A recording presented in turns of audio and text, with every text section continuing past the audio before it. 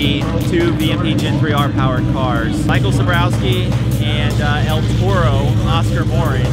Nothing like VMP on VMP crime. They are both dangerously close to the 7's. It'll be pretty cool to see what they do against each other.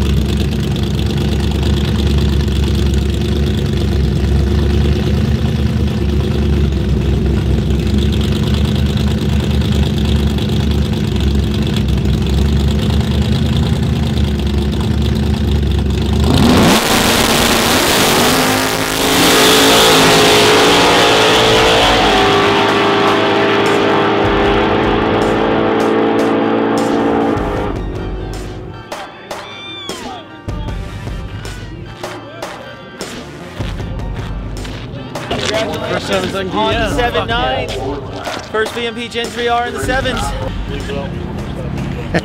7.9 at 170 miles an hour. Yep. And pretty awesome.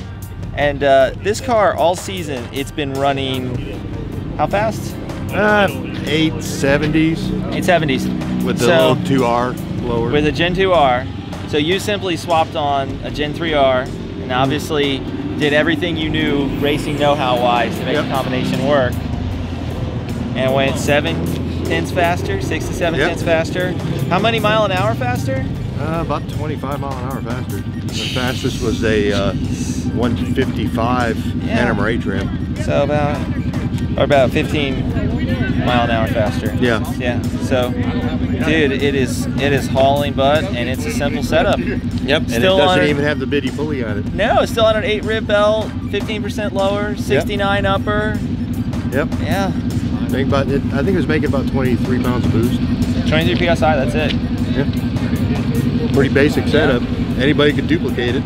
You and Keith are awesome racers. RGR built you an awesome engine, HPJ Performance. Great job with them, you know, helping out with the car and everything. Oh, we couldn't do it without them guys. JPC. Yep. Eric. Eric is the master of the torque converter. Yeah, yeah. Because your 60 foots, 1.186. Yep. Big part of how quick the car is. Very big part. It's gotta get it down the track. Yeah, man, it's awesome. I'm pretty pumped. I was when I saw that 7.9 light up on that board, and we knew before you knew. Yeah, I didn't have a clue. I mean, it felt like the other 8.0 passes. I mean, this thing was printing 8.0 time slips like paychecks. Yeah, yeah. It was pretty cool.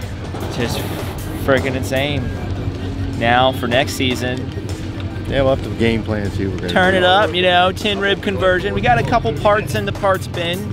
Our new Taipan lower manifold that we're developing with MFP.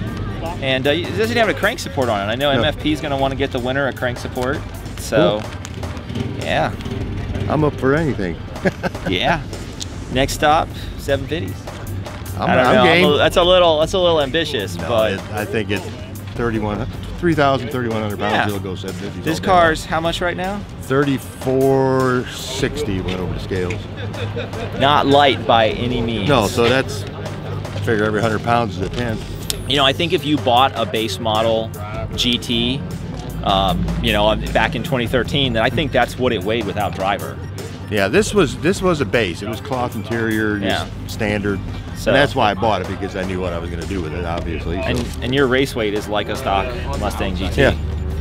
Well, NMRA trim is 3,800 pounds. And you were running those 860s, 870s. Yep. Yeah. Okay, so it was more than just the blower. It was the weight drop and the blower. Well, the blower definitely helped a bunch. A bunch. Yeah. That thing was making some steam out the back end. Yeah.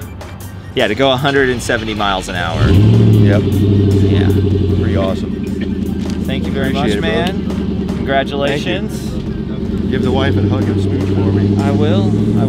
I'll get over She got that 8.2 and 167. She's chasing you, so we are gonna get it. Our combination was not as well dialed in as Michael's, but we're on the road to success. So El Toro, while it did not win the blower class, it was runner-up. And the story behind this car and what the team at Shrek Motorsports with Oscar Morin and Ariel Salinas and the team at Triangle Speed Shop with Daniel and those guys that tuned the car, they tuned the chassis, what they managed to do with this car with basically no testing is just amazing. I'm really impressed with their skill as far as building the car and racing it. To go 8.2s at 165 miles an hour and get runner-up in the all blower class is super impressive. I can't wait to see what more comes from El Toro in the future.